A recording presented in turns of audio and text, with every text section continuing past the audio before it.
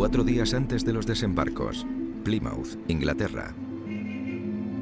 Todo el mundo sabía que la invasión de los aliados se acercaba. Los periodistas se dieron cita en la costa inglesa, en Plymouth.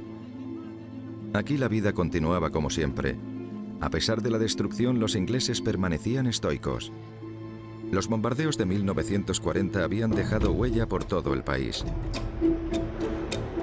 Los corresponsales de guerra rodearon al periodista más célebre, Ernie Pyle, que escribía artículos sobre el soldado raso estadounidense, el típico soldado estadounidense bocazas y bondadoso.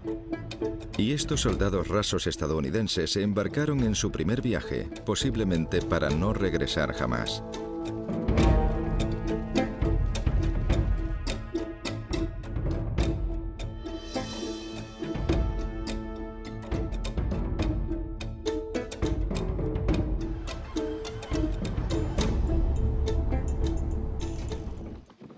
Cuando Eisenhower dio la señal, más de 130.000 soldados estadounidenses, británicos, canadienses y franceses cruzaron el Canal de la Mancha. Tengo los nervios al límite. Ya he tenido mi ración de combate. Ha habido más entrenamientos agotadores en las playas inglesas. Estoy harto de saltar al agua desde las lanchas de desembarco y de arrastrarme por las playas.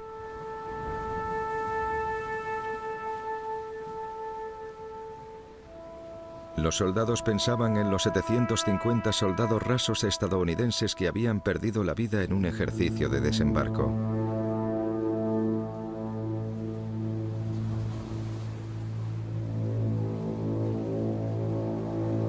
Todos se preguntaban si los alemanes sabían que iban hacia allí o no. ¿Lo sabía Hitler?